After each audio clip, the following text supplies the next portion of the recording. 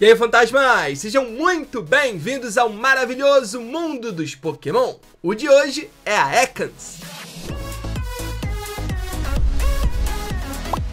Ekans, o Pokémon serpente do tipo venenoso. Seu nome vem da palavra inglesa snake de trás para frente, que significa cobra. Curiosamente, em japonês, seu nome é Arbo, que seria um diminutivo de Arbok, nome da sua evolução, que significa cobra de trás para frente. Ekans se move silenciosamente, come ovos de pássaros como Pigeon e Spearow. Essa é a sua comida favorita. Escondida na grama alta, se esgueira furtivamente e agita a ponta da língua em busca do cheiro de suas presas. Além disso, utiliza esse mesmo artifício para sentir o perigo ao seu redor. A mandíbula de Ekans pode se soltar livremente para engolir presas grandes inteiras. No entanto, pode ficar um pouquinho pesado para o Pokémon se locomover. Quanto mais velha fica, mais ela cresce. À noite, Ekans envolve seu longo corpo em torno de galhos de árvores para descansar. Essa posição permite que ela responda rapidamente a um inimigo de qualquer direção. Quando jovens, Ekans possui uma mordida dolorosa, mas inofensiva. Ekans pode ser encontrado igualmente entre machos e fêmeas na natureza, 50% para cada lado. Geralmente possui 2 metros de comprimento e pesam 6,9 kg.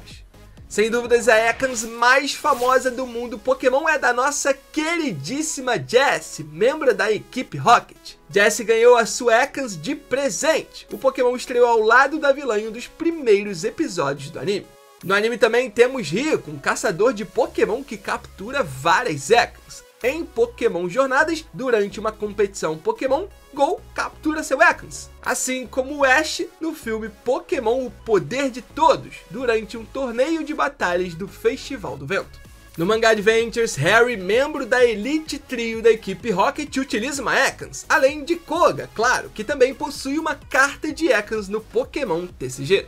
Nos games, membros de equipes vilãs, como a Rocket e a Skull, costumam usar esse monstrinho nas suas equipes. As habilidades de Ekans são Intimidate, que em batalha diminui em um estágio o ataque físico do oponente, e fora delas diminui as chances de encontrar Pokémon selvagens enquanto o Pokémon com essa habilidade estiver liderando a sua party.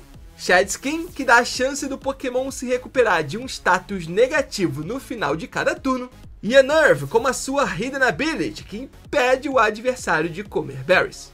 Esses aqui, fantasmas, são os base stats da Ekans. Felizmente, ela tem acesso ao golpe Coil, como veremos daqui a pouquinho na parte do Move Pool, que dá a Ekans um único nicho viável de ser utilizado, como Coil Sweeper em Little Cup. Ekans é fraca aos tipos terrestre e psíquico, possui resistência aos tipos grama, lutador, venenoso, inseto e fada. Não possui imunidade.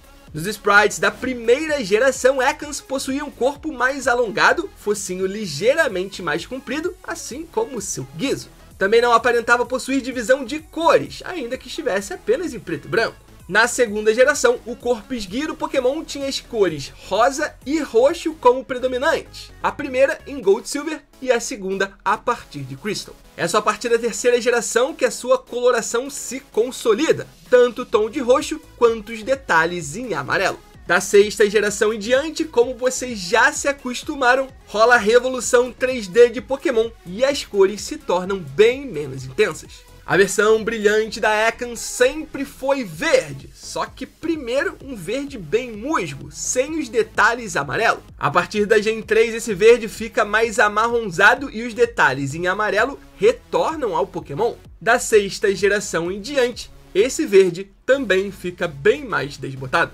Bom, fantasmas, esses aqui são os golpes que a Ekans aprende até a sétima geração, afinal a sua linha evolutiva não consta na Dex da oitava. Como eu disse anteriormente, um de seus destaques é o Coil. Coil é um golpe que aumenta em um estágio o ataque, a defesa físicas do Pokémon, além da sua accuracy, que vai permitir Ekans errar muito menos seus Gank Shots, além de Earthquake e Sucker Punch, golpes que servem muito para coverage.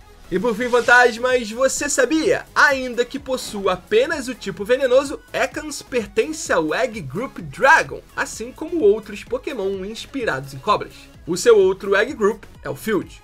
Você sabia também, fantasmas, que existe uma arte bem antiga do Ken Sugimori, feita para as versões Red e Blue, onde cada um desses anéis espalhados pelo corpo da Ekans era amarelo? Diferente do que vimos canonicamente nos jogos, onde apenas a primeira dessas partes foi de fato colorida nesse tom.